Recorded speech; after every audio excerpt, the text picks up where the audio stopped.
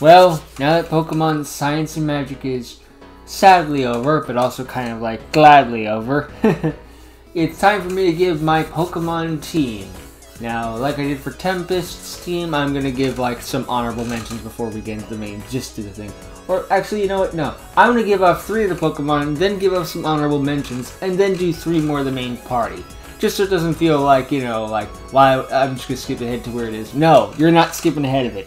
I'm going to give you my bullshit it when you're least expecting it.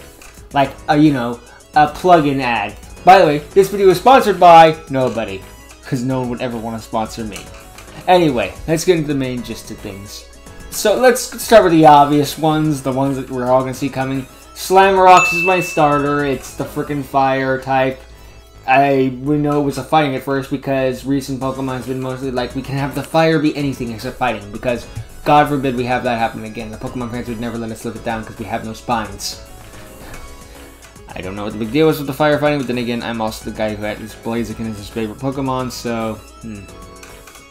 And then there's Valorora. I probably mispronounced that, which is the regional bird, and it's there because it's the regional bird. I'm just going to be blunt with you there. Every Pokemon team probably has a bird on it somewhere. It's kind of like an unwritten rule. If you're doing a playthrough of Pokemon, there's a bird on there, and there was a bug on there at some point, probably. Anyway, next up would be Alolan Vulpix / Ninetales, because the reason I put both up is because I would try to keep the Alolan Vulpix to stay a Vulpix as long as possible, because Alolan Vulpix is the best. It's freaking regional variant, and you can fight me on that one. I will, and by that I mean you can battle me with Pokemon at that. But yeah, I try to keep it like that and just give it an Eviolite if possible. Like maybe I get one through one of the side quests. But at some point I probably have to evolve it because I keep getting my butt kicked. But you know, I could have, it's an early game Vulpix, and you know, I could have it be cute and adorable for as long as I can. That's not illegal. Really, it's because it's a Vulpix, so I'm not even gonna lie.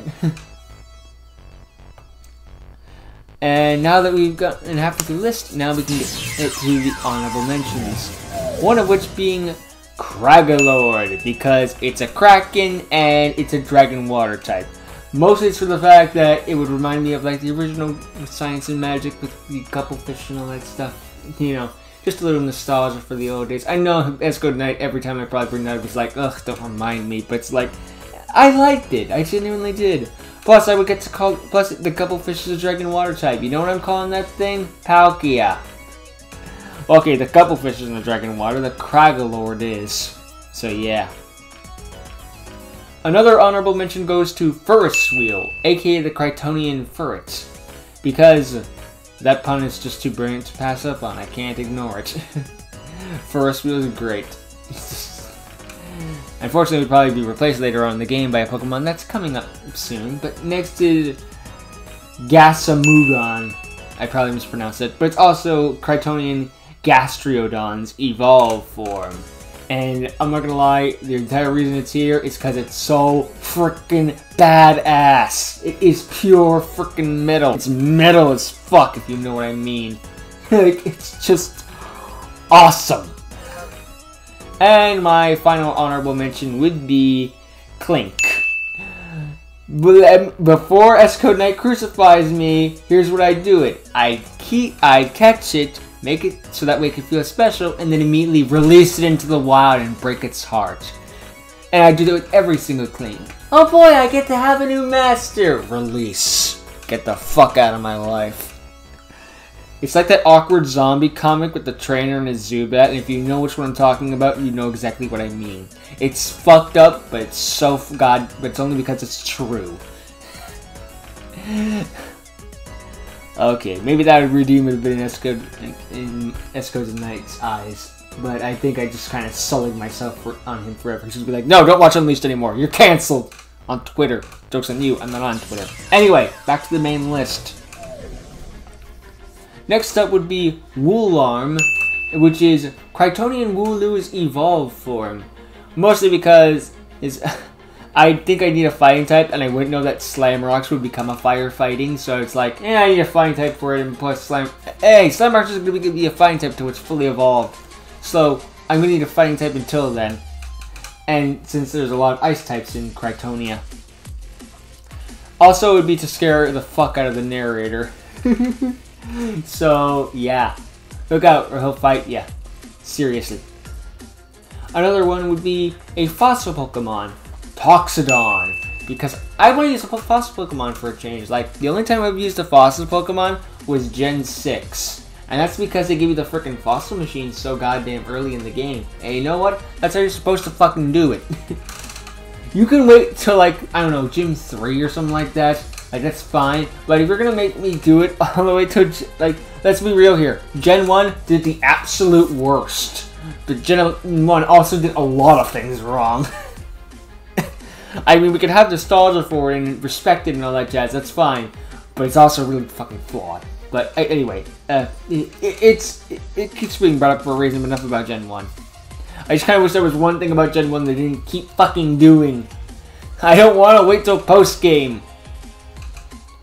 And then get a Pokemon that's level 20 when all my Pokemon are in like the level 40s or 50s. I mean, not 50s, but, you know, late 30s, early 40s. Hey. But yeah. And plus, Toxodon doesn't have any typing overlapping with my party. It is a poison rock type. So yeah. Some of my team members might have some overlap, but other than that, yeah. I mean, I wanted to use the Cannon one and the Kryptonian freaking Tyrant, but I've used a Tyrant before, and I didn't want to have some typing overlap with the Fire type. So maybe for one where I didn't pick the Fire type starter. And my final team member, which would be the replacement for Fursuit after we got to a certain point, would be Ramarasu. Because that freaking thing is great. I like that thing's design even as this like little Go-Goat thing form. I think it's the Kryptonian Go-Goat? Okay, maybe not that much. But it's still like awesome, and I think it's hella cool.